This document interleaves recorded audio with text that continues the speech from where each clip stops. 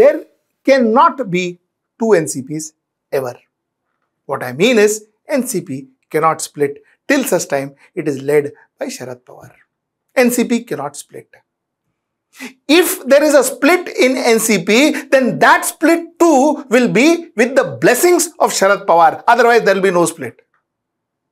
There are no two leaders in NCP. There is only one leader in NCP, and that leader is Sharad Pawar. There are no two leaders.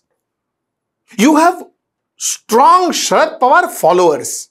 You have people who work under Sharad Pawar. You have people who have grown under Sharad Pawar. Supriya Sule being one, Ajit Pawar being one, Jayant Patil being another. So you have those people who have grown under Sharad Pawar, but grown under Sharad Pawar, nowhere close to being a Sharad Pawar or being above Sharad Pawar, chance ही नहीं है.